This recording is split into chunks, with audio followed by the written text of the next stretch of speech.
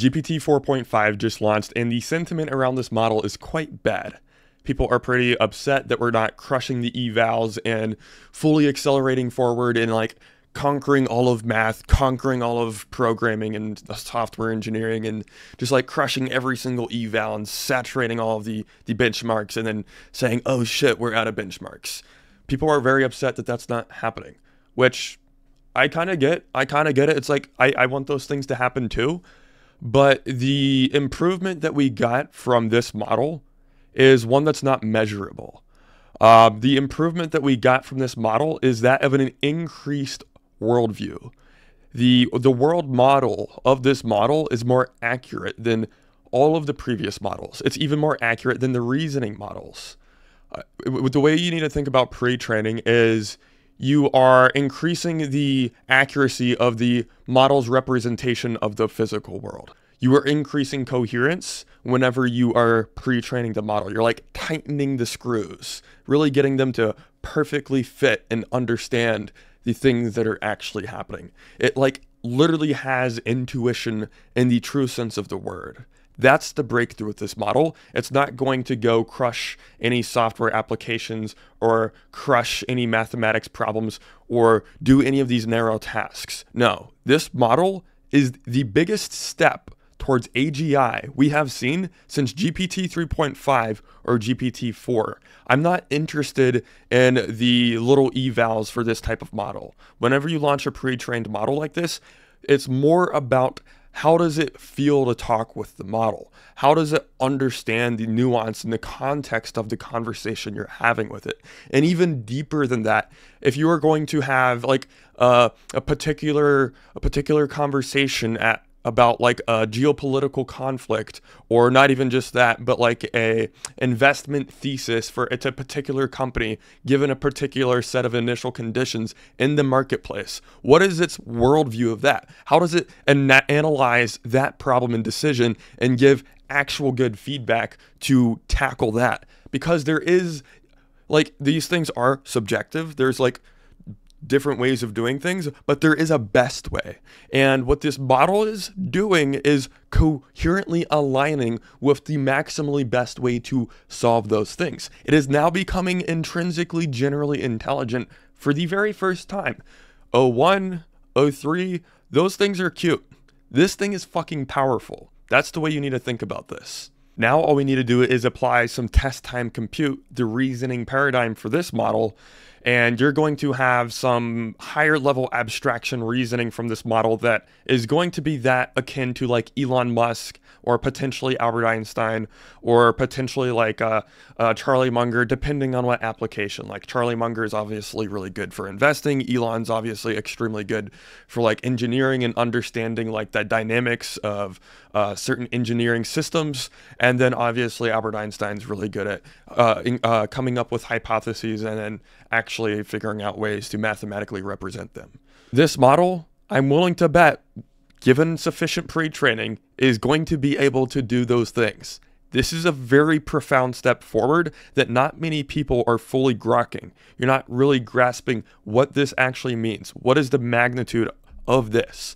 Because every single token that is put out in that one initial prompt, the pre-trained model, that just has a knee-jerk reaction. That's what a pre-training model is. Without the chain of thought, without system 2 thinking, system 1 thinking. It is a knee-jerk reaction. And yet it still solves problems to an astoundingly accurate degree with just a knee-jerk reaction. Now, what you need to think about is whenever you have a better pre-trained model, there is a limited amount of tokens that this model outputs. Now, the pre-trained model is increasing the effectiveness, increasing the accuracy of every single token in that output.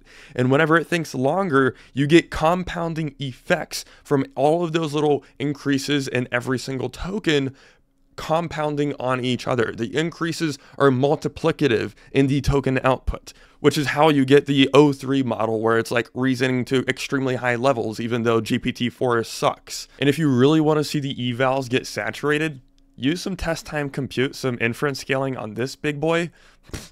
Yeah, yeah, you're going to solve your damn evals, and you're going to solve a lot more too. When Satya Nadella said he's waiting for a model that increases the GDP by like 10%, It's here.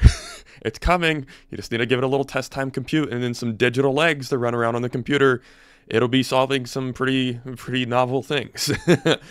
It's kind of astounding, to be honest. Like this is the model that's kind of giving me some existential dread, in the sense that like I usually have a pretty good sense of things, and I have a pretty complex world model for like viewing certain things within the dynamics of markets, or like the dynamics of just the geopolitical world in general, or just like the political or the market dynamics of just within the United States.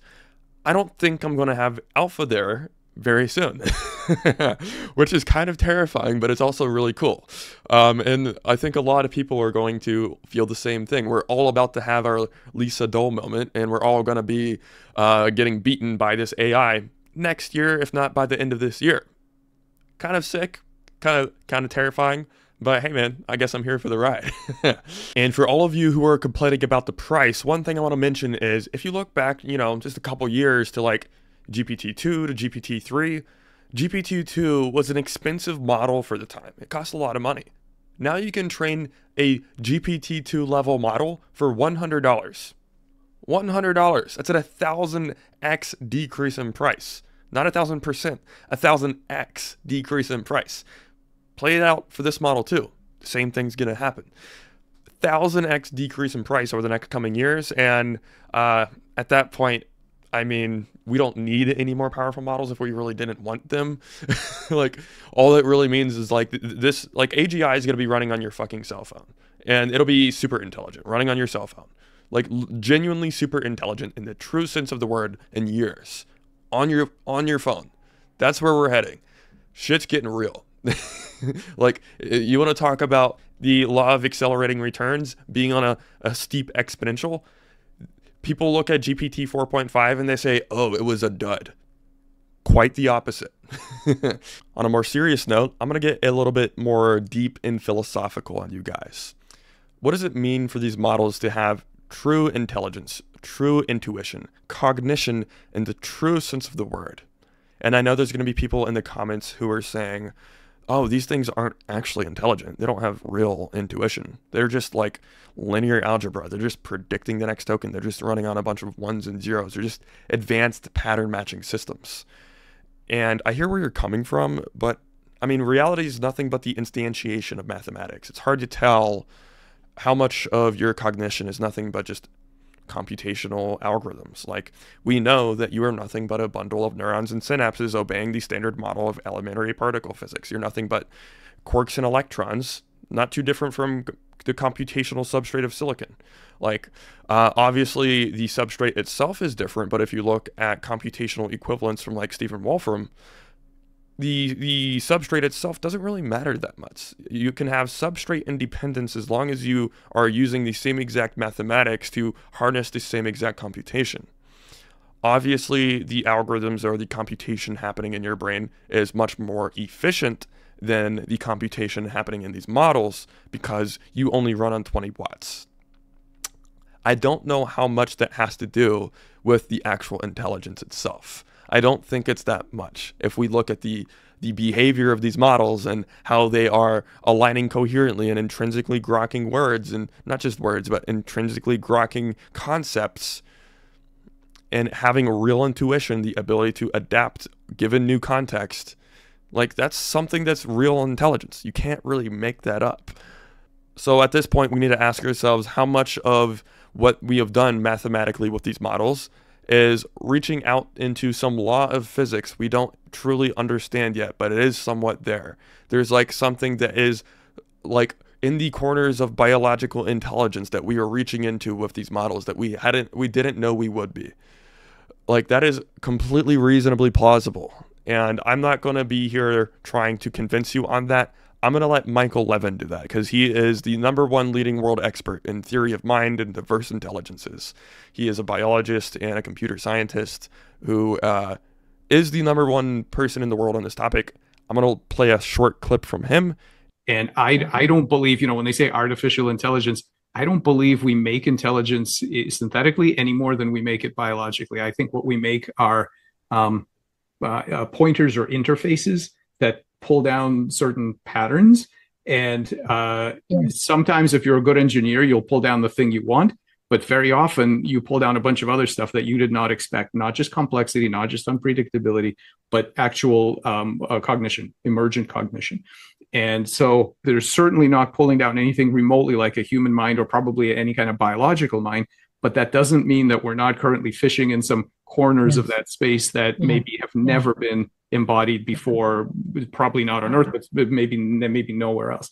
And so I think we need a lot of caution about that. I've had debates with people. Somebody who writes these AIs will say, "Well, I make them. I know what they. It's just linear algebra. I know what they do." And I said, "Well, first of all, you don't even know what bubble sort does, and second of all, it's just linear algebra, and you're just chemistry or quantum foam or something. But of course you're not, right? So why is that? So why are we fairly comfortable to say that the the story of biochemistry is not the story of the human mind?" But you somehow think that the story of algorithms and Turing machines is the story of these things that you're now making. So that's my story on AI. I think we have no idea what we're making, actually, very, very, very little.